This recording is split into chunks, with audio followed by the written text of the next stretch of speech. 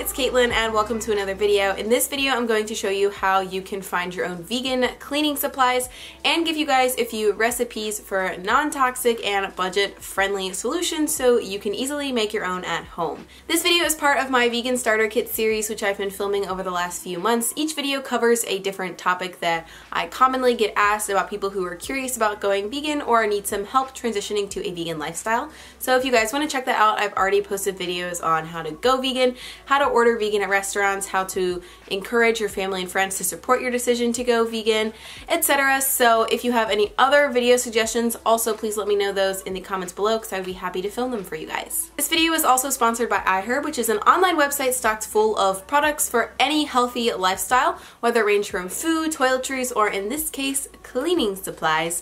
The good thing about iHerb is that they also ship to over 160 different countries. So even if you don't live in the United States, you can still order from them, which is awesome. And I'm going to have all of the products that I got from iHerb linked in the description of this video, plus a little discount code for you guys. So be sure to check that out if you're curious in getting some. So because veganism is a lifestyle, not just a diet, vegan principles apply to things beyond what we just put on our plates. And realistically, a lot of cleaning supplies don't necessarily contain animal products, but the majority of them are tested on animals, so you have to be really careful about what you're purchasing as vegan because you don't want to further contribute to animal testing and animal cruelty. Luckily, iHerb takes most of the guesswork out of finding vegan products because they have a super duper handy search option in which you can refine your search just by clicking the vegan button, and then only vegan products will be displayed. So this takes a ton of the guesswork and uncertainty about finding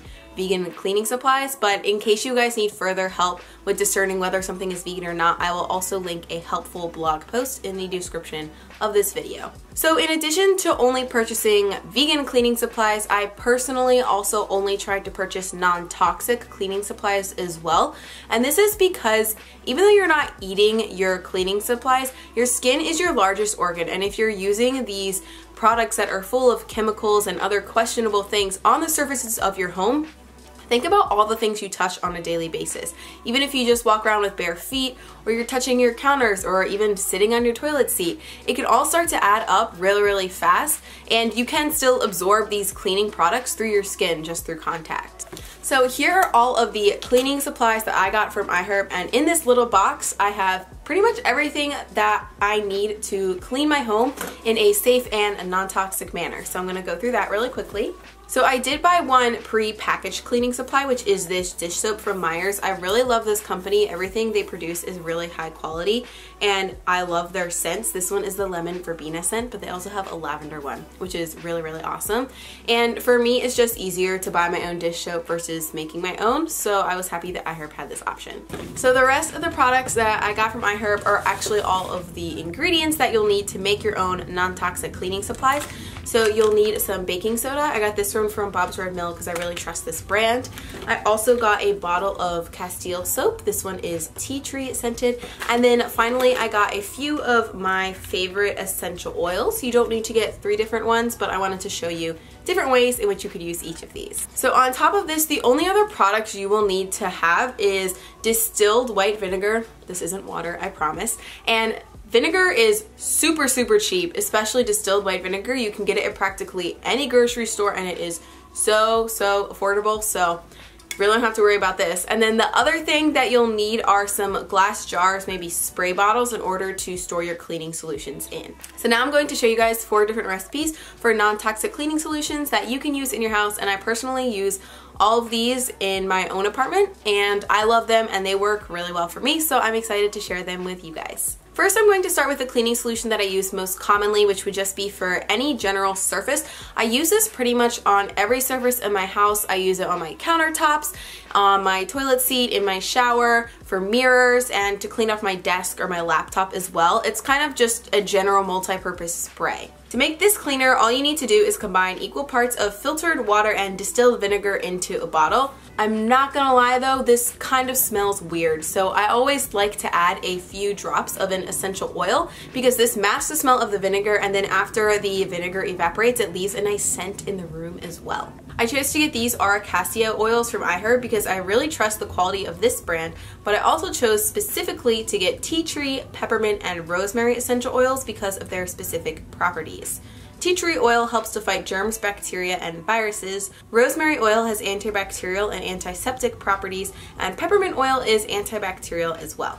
So I decided to mix a little bit of rosemary oil and peppermint oil into this cleaning solution because I really like the combination of their scents together. You can also make your own natural disinfectant spray to help kill germs and ward off sickness, and this one is also super simple. All you have to do is combine 1 cup of water, 1.5 tablespoons of Castile soap, and 10 to 15 drops of tea tree oil. Now, I don't know if you guys have heard of Castile soap before, but there are a million different ways to use it. I personally also use this in the shower as a body wash, so I always have some on hand, and I think it's a great staple to have in your cleaning repertoire, if you will. And I loved this one because it's already tea tree scented with some tea tree essential oil, so we're giving our disinfectant spray an extra little kick. And since we're on the topic of Castile soap, I wanted to show you guys another method to use this so you can dilute it to actually make your own hand soap.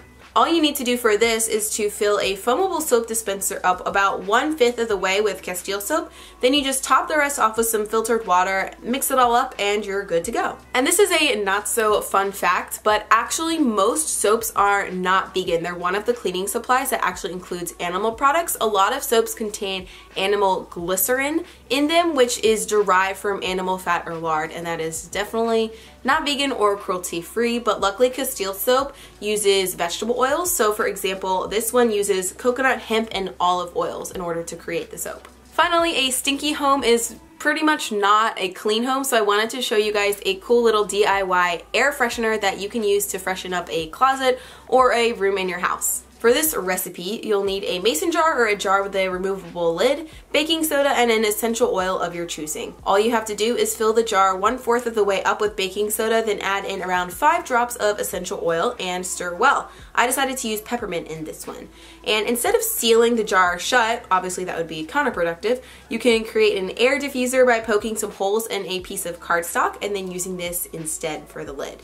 Then all you have to do is just place the jar in whatever area you would like to freshen up and you're all set. And that is it for all of my non-toxic DIY and vegan cleaning tips. If you guys want to make some of these products for yourselves, don't forget that I have all of the iHerb links in the description of this video, so you can go directly to their page on the product website and it'll make your life a whole lot easier. Also, if you guys have any of your own DIY non-toxic cleaning solutions that you like to use that I didn't mention in this video, definitely let me know in the comments below because I would love to check them out.